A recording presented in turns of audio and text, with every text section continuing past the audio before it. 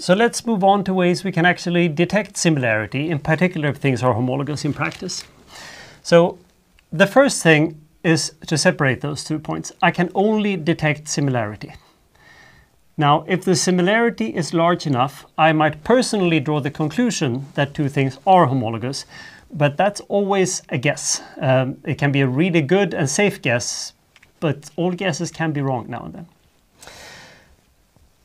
The simple way of doing this is just to check whether amino acids or DNA nucleotides are similar. And I'll start with the version we normally use for DNA because it's simpler and it's really only there we use it. If I have bases on rows and columns here, I can mark this so that I put a red square here, or think of this giving a +1 score if they are identical. And if they are not identical, I give them 0. Already for these random sequences that I drew here, actually they're not entirely random, but this is a bit of a mess. The problem is that if you only have 4 bases, we're going to have lots of random hits. In principle, roughly every 4th position on average, right?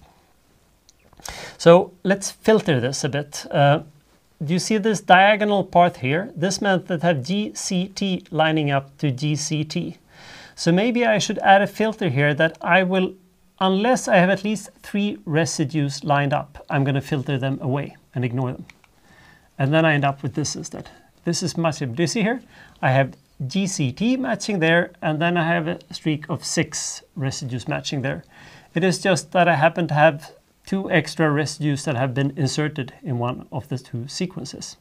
This is very common. Occasionally we have single residues that have been changed, and in other cases I have residues that have been inserted or deleted.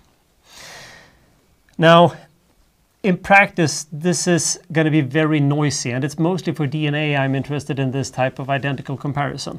So at some point I want to move over from these bases to amino acids instead, in particular if I'm interested in protein structure.